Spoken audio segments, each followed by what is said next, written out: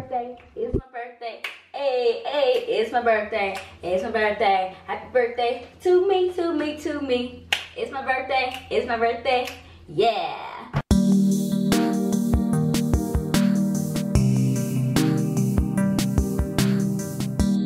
Alright, thank you guys so much for tuning in to my channel. This is like my first official upload.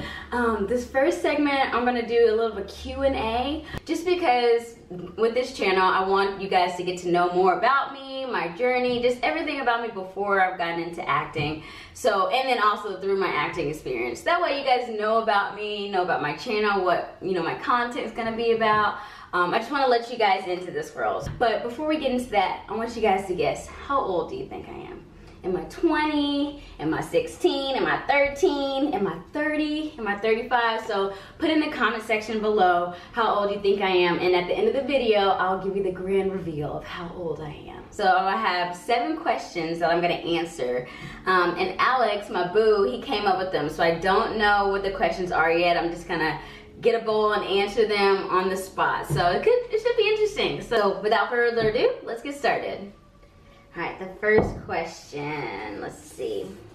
What did it feel like when you decided to become an actor? How did that process play out? When I first decided to become an actor, I was terrified. Like, I had no idea, you know, what I was getting myself into. I felt, you know, underqualified. I was just like, I don't even know the first steps. So, you know, instead of like just throwing it up and being like, I don't want to do this, you know, it's too daunting. I like got in and started doing research, started taking classes. It became like a journey for me of like, I think this would be something that I would really love to do, and I'm not going to shy away from it. So at first I was terrified, but as I started learning and getting more information about how to get on camera, how to, you know, work on commercials and scripts, it just became this thing that was like, I gotta do this. Like, the more I got on set, the more I was doing it, was just like, man, this is something like I know I want to do. So it went from being afraid, terrified, to like excitement, and then it was almost became like a challenge. It was like, okay, here we go. Like, what do I need to next? Like, what do I need to get next? What do I need to conquer? What do I need to learn to become, you know, a stronger actor? So that's kind of how it was for me. And now I'm just like, I'm having fun. Like, this is like so exciting. It's a new journey. I'm just learning so much. And yeah, that's how the process played out. I was definitely a go-getter, you know. I was not gonna let, you know, people saying no stop me from doing what I wanted to do. So yeah. All right, second question. What character has been the most fun for you to play? What kind of roles do you hope to play in the future? As I was reading that question, the first one came to mind was the short film that I did called Chad is Dead. And I was playing the role of Kate. And what's crazy about this one is that I walk in on my boyfriend, so I technically have the day off, and I'm surprising him with chocolate and whipped cream. And I walk into his apartment only to find him in the bed with another woman. And so from there, like, it was just such a roller coaster ride. I was just like, oh my gosh, like, I'm happy to see you. I can't believe you did this to me. And then I end up hitting him with a golf club and I knock him out. And so I don't want to get into the story of it, but it was just cool how I was just like, I got my friends to help me like hide the body. It was just, there was just so much up and down with that one. So that was probably my favorite, playing Kate in Chad is Dead. And what kind of roles do I hope to play in the future? Man, what kind of roles I want to play in the future? I don't know. I feel like a lot of the movies that we've seen so far have been very like white male dominated, like superhero, like they've conquered the world. They're able to tackle everything, every obstacle that comes their way. They're able to, you know, find a way to get through it. So I would love to see more females in that role. I would love to see more, you know, colored people in this role. You know, I would love to see those roles where, you know, when I think of, you know, a protagonist, I think of a strong black woman, you know. I think that's, we live in a day and age where, like, when you think of that, more times than not, and I'm guilty of it, of seeing, you know, white male, but I want to start paving a way where you see, you know, Lupita, you see, You know, I mean, I feel like Black Panther was so like monumental because it showed little black girls, little black boys that I can be a superhero. You know, that I can actually, you know, be on TV, or I can actually be an influence. I can be a superhero in other people's lives.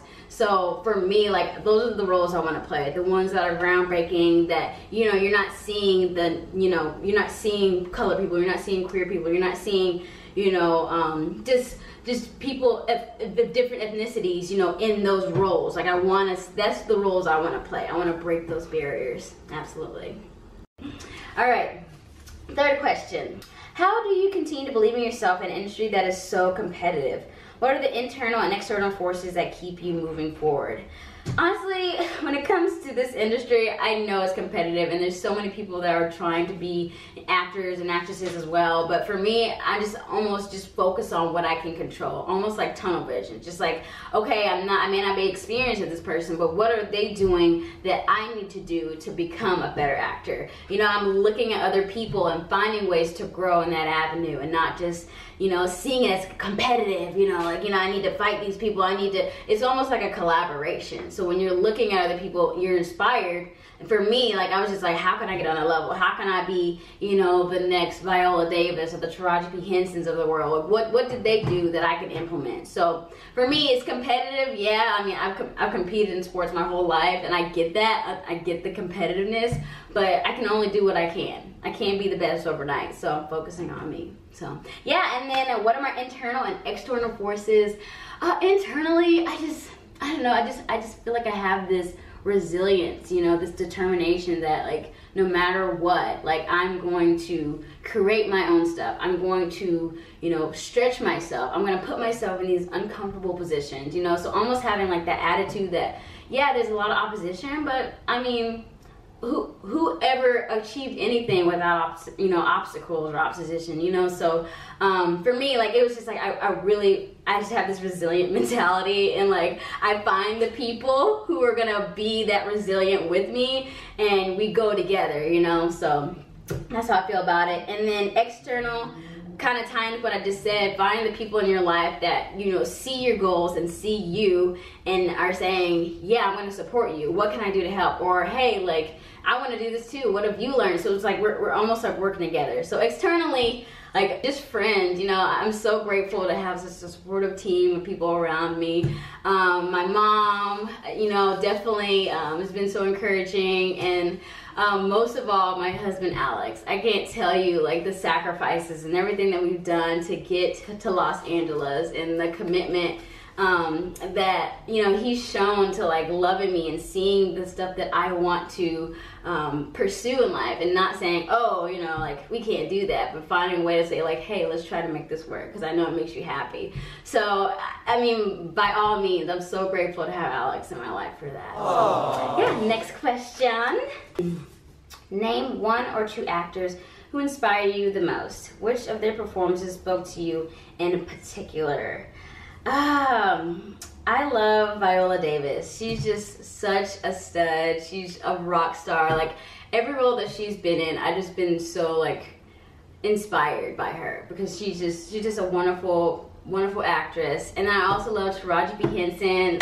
Just love her so much. She's just a phenomenal actress, and just like both of their journeys, just from, you know, where they started and then staying committed to this journey throughout their careers and never giving up, you know, just, you know, staying strong in it. I love that. And I think the performance that stuck out to me the most is in Hidden Figures, Taraji P. Henson. There was a scene where she officially broke down because of the discrimination that she was experiencing, that she couldn't even go to the same restroom as her white counterparts. And so there was a scene in there where she was just like, she broke, and you could see the pain and the angst in her voice, and you know, and on her face, and I literally cried in that part, because you could feel the pain. It was something that I could relate to. So just in terms of just like that experience of being discriminated against. So yeah, I think that was probably the most moving experience. Next question. Okay, if you could go back in time and be in any movie that has ever been made, which one would you choose, and what would be your role? Okay, so, like, I mean, that's a tough one because there's two that pop in mind that I just love.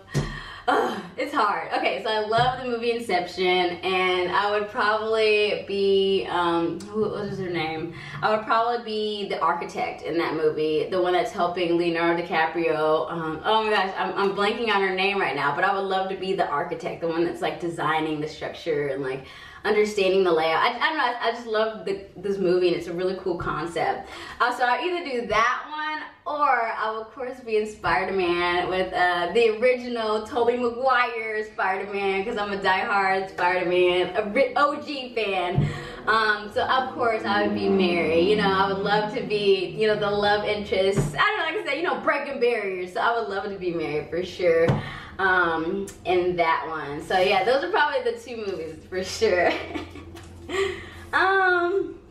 What is it like being on set? What are the best and worst parts of that experience?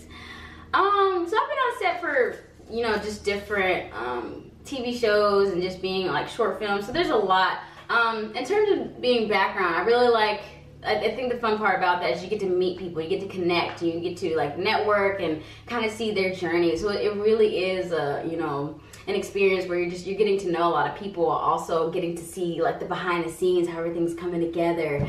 And so that's kind of background work. But in terms of like just me, like if I was in a lead role or the lead roles that I've been in, I don't know, it's really cool being able to work with the director and just kind of getting the idea or the image that they want for, you know, this specific scene, and then also like bringing your creativity to it. So I think that's, you know, awesome, just being able to, you know, have like a vision that you want, but also working alongside the director and then also your co-stars. I think it's a wonderful experience to work with other people.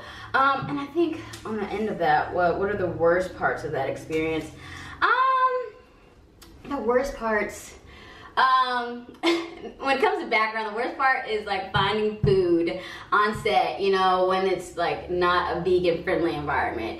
Cause you know, I'm vegan and I love to snack and I love to eat food. So when I'm on set and I can't find anything, I'm just like, oh, you know, thankfully I packed my lunch, or, you know, I had some snack myself. So that's probably the worst part, just finding food, you know, on set as a vegan. So yeah. And then a last question. What is your favorite movie and why? TV show, genre. My favorite movie and why TV show. That's a tough one because I've watched a lot lately that I've just been like, that have been so good. My favorite though, favorite movie and why. Well, I already indicated that I love Spider-Man and Inception, so those are definitely my top movies, just because I think Spider-Man is more nostalgia. It's something I grew up with, and I just remember that was just like, wow, I love Spider-Man, like it's my favorite, you know, superhero, and it was just, so that's more nostalgia. And Inception, I just love the concept of that. Just how, you know, going within a dream, within a dream, within a dream, just like the mind and the structure of that. Genre though, I definitely would say, I love drama. I just love being pulled in. I mean, we've definitely watched a lot of comedy shows recently. Alex, he loves comedy, so we'll watch like Parks and Rec and The Office, and you know, that's very entertaining. But I feel like I love, like we just recently watched Breaking Bad, and I'm just telling you, ooh, like I was so upset, I was angry, I was happy. Like there's my emotions. I feel like a drama just always just has me up and down. So I love that about it. And then TV show. What is my favorite TV show? That's a tough one. What's going on? Nothing like is drawing out like as I'm thinking about it. But House of Cards. Say it again. House of Cards. I would say it's my favorite. House of Cards is a really good TV show. My favorite TV show. I don't know. For now, I'm just gonna go with Breaking Bad, just because like that really did pull me in, and I don't know. It was a wonderful journey. Like I was upset at Walter White the whole way through because he's being so selfish and so self-absorbed. And I felt so bad for Jesse. Anyways, you should watch that one if you haven't, but Breaking Bad is definitely a good one. So, all right, well, that's all the questions. Thank you guys so much for watching my channel or watching this video. If you liked it, please hit the like button and then subscribe if you haven't already. I'm gonna be doing more videos. I'm definitely gonna keep doing a lot of Q&As. So if you have any questions, definitely send me those questions on Instagram. My Instagram, I'll put that in the link below. So I'm gonna definitely keep doing Q&As, but I also want to get more into me making content. So I want to do short films. I want to make a web series. I want to do, you know, maybe do some, you know, interviews with other people that maybe want to come on my channel. So just stay tuned for that. I'm gonna plan on posting like once a week. That's the goal, and then I'll start doing more depending on, you know, the content. So yeah, so that's my segment for today. Oh, and like I had to answer the question, how old am I today?